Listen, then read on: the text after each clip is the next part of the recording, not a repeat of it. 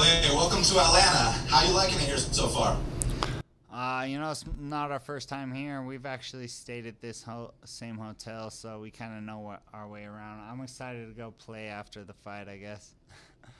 You know, Atlanta has a long history with classic fights. I mean, we're talking Rashad Evans versus Chuck Liddell, Dustin Poirier versus Max Holloway, Israel versus Kelvin Gastelum. Is it exciting to fight in a place like this where people truly love and respect MMA? Yeah, I mean, we'll see how the fans react. We'll see if it gets hypey Friday night. That's for sure. And lastly, you've been in there with the Anthony Pettis's, the Jeremy Stevens, the Max Holloways. Alex Martinez doesn't quite have that name, but he's a young, hungry kid trying to make a name for himself. How does that change things for you?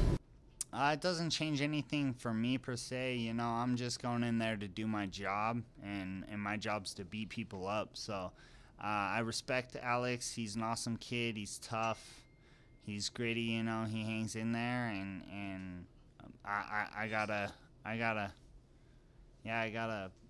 challenge on my hands for sure.